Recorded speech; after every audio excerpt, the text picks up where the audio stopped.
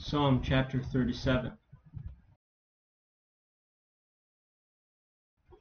Psalm of David.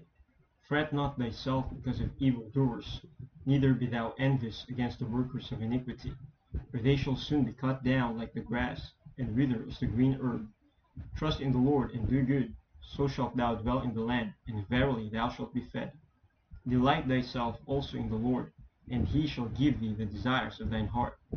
Commit thy way unto the Lord, trust also in him, and he shall bring it to pass. And he shall bring forth thy righteousness as the light, and thy judgment as the noonday.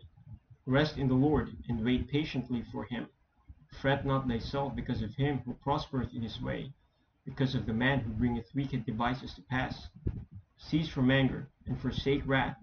Fret not thyself in any wise to do evil, for evildoers shall be cut off. But those that wait upon the Lord, they shall inherit the earth. For yet a little while, and the wicked shall not be. Yea, thou shalt diligently consider his place, and he shall not be. But the meek shall inherit the earth, and shall delight themselves in the abundance of peace. The wicked plotteth against the just, and gnasheth upon him with his teeth. The Lord shall laugh at him, for he seeth that his day is coming. The wicked have drawn out the sword, and have bent their bow, to cast down the poor and needy, and to slay such as be of upright conversation. Their sword shall enter into their own heart, and their bow shall be broken. A little that a righteous man hath is better than the riches of many wicked. For the arms of the wicked shall be broken, but the Lord upholdeth the righteous. The Lord knoweth the days of the upright, and their inheritance shall be forever. They shall not be ashamed in the evil time, and in the days of famine they shall be satisfied.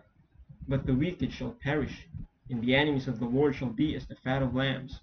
They shall consume, into smoke shall they consume away. The wicked borroweth, and payeth not again, but the righteous showeth mercy, and giveth. For such as be blessed of him shall inherit the earth, and they that be cursed of him shall be cut off. The steps of a good man are ordered by the Lord, and he delighteth in his way. Though he fall, he shall not be utterly cast down, for the Lord upholdeth him with his hand. I have been young, and now am old, yet have I not seen the righteous forsaken, nor his seed begging bread. He is ever merciful, and lendeth, and his seed is blessed. Depart from evil, and do good, and dwell forevermore. For the Lord loveth judgment, and forsaketh not his saints. They are preserved forever, but the seed of the wicked shall be cut off. The righteous shall inherit the land, and dwell therein forever. The mouth of the righteous speaketh wisdom, and his tongue talketh of judgment. The law of his God is in his heart, none of his steps shall slide. The wicked watcheth the righteous, and seeketh to slay him. The Lord will not leave him in his hand, nor condemn him when he is judged.